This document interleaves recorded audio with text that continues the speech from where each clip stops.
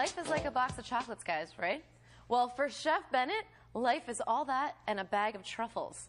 So here on this fabulous edition of Foodie Friday, I headed over to Classic Cake of Cherry Hill and learned how to make these beautiful truffles. Now, these may look gorgeous, but it turns out they're really simple to make. First, we're going to boil the cream, then we're going to pour it over top of our bittersweet chocolate, and then we have a ganache. How do you make ganache? What's in the ganache? You know, can you not ask me I don't know.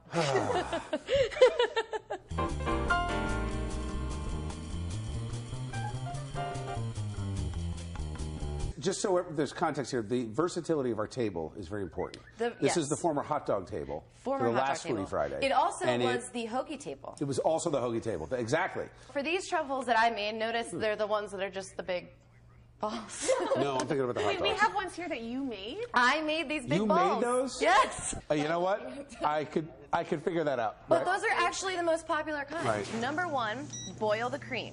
Number 2, pour the boiled cream over the chocolate and mix it all up.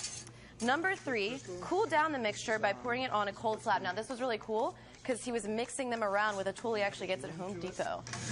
This isn't like the cheap compound chocolates that you buy at EC Moore and places like that. They just melt them and they set up.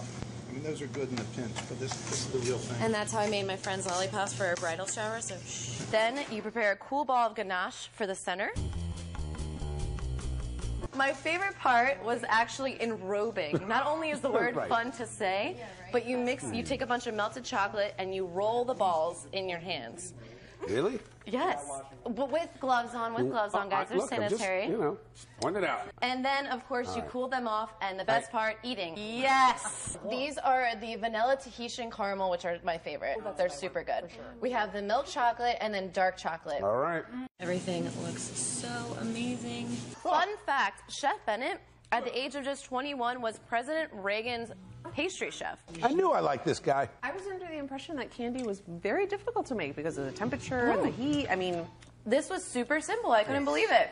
Super simple. Really, the hardest part is just waiting for it to cool because you just want to eat. That is to die for. Is the Liberty Bell edible? It's edible. Can somebody pass me the bell? I had this one. What is this one? Vanilla Tahitian caramel. What was this one? Does it got a crack in it? Vanilla. All right, ready? It does have a crack in it.